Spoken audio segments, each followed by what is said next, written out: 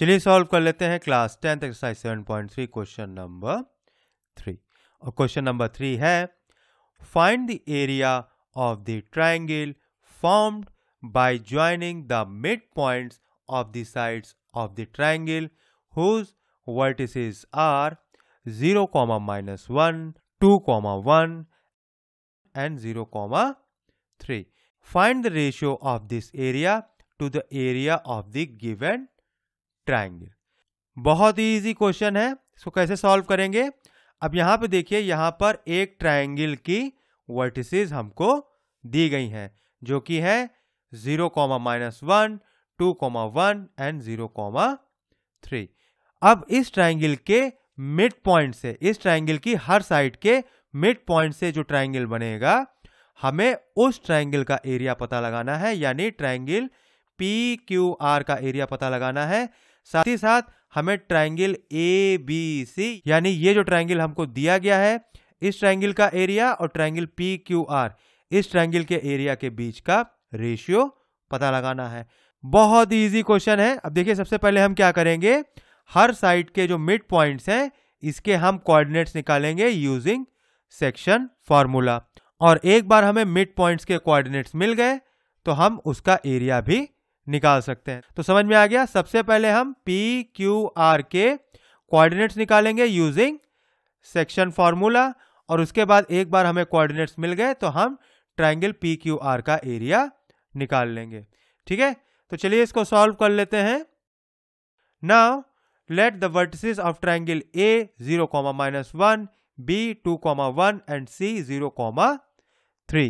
ठीक है, now let PQR be the midpoints of its side. ठीक है, अब इनके मिड पॉइंट्स को हम P, Q and R मान लेते हैं। Now the coordinates of P, that is midpoint of AB. दोस्तों, मिड पॉइंट के कोऑर्डिनेट्स का क्या फार्मूला होता है, that is x1 plus x2 by 2 and y1 plus y2 by 2। ठीक है, तो यहां पर x1 है 0, x2 है 2, तो ये हो जाएगा 0 प्लस 2 बाई 2, y1 है -1 एंड y2 है 1, तो ये हो जाएगा -1 प्लस 1 बाई 2। ठीक है, तो ये हो जाएगा 1, 0। तो यहां पर p के कोऑर्डिनेट्स हो गए 1, 0। Similarly coordinates of q, mid point of AC, तो यहां पर x1 है 0, x2 है 0, y1 है -1 एंड y2 है 3। तो इसको सॉल्व कर लीजिए, इसकी वैल्यू आएगी 0, 1। ठीक है, उसी तरीके से हम पॉइंट R के भी कोऑर्डिनेट्स निकाल सकते हैं, that is mid point of BC, and that is equal to 2 plus 0 by 2 and 1 plus 3 by 2, and that is equal to 1, 2। ठीक है, अब देखिए हमारे पास P, Q एंड R तीनों के हमारे पास कोऑर्डिनेट्स आ गए। अब हम बहुत ही आसानी से ट्रायंगल PQR का हम एरिया निकाल सकते हैं। ठीक है, चलिए आगे बढ़ते हैं। Now area of triangle form by P, Q and R is equal to 1/2 x1 y2 minus y3 plus x2 y3 minus y1 plus x3 y1 minus y2।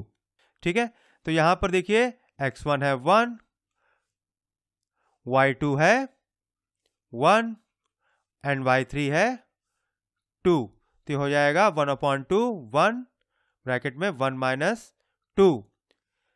Similarly x2 है यहां पर 0 और y3 है यहां पर 2 और y1 है यहां पर 0, तो हो जाएगा 0, 2 minus 0 प्लस x3 है यहां पर 1, y1 है यहां पर 0 और y2 है यहां पर 1, तो हो जाएगा 1 ब्रैकेट में 0 minus 1।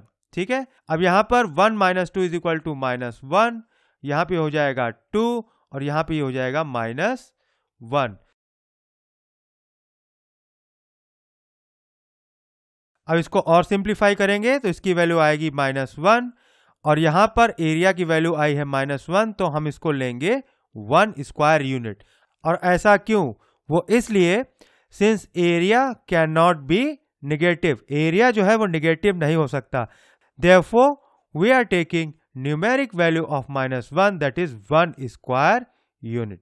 ठीक है, तो यहां पर एरिया नेगेटिव नहीं हो सकता, तो -1 की जो न्यूमेरिक वैल्यू है वो हम लेंगे that is 1 square unit. Therefore, area of triangle PQR is equal to 1 square unit. ठीक है,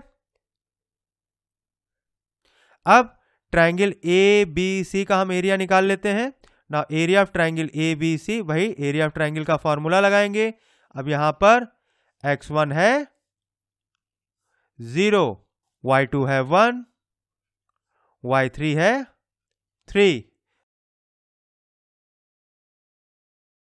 यहां पर x2 है 2, y3 है 3 और y1 है -1 और x3 है 0, y1 है -1 और y2 है 1.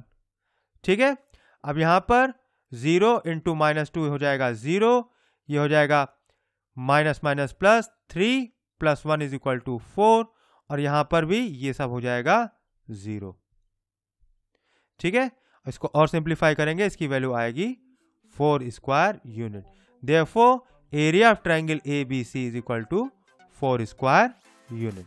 ठीक है, अब हमें इन दोनों ट्रायंगल्स के एरिया का रेशियो निकालना है. बहुत ही आसान है.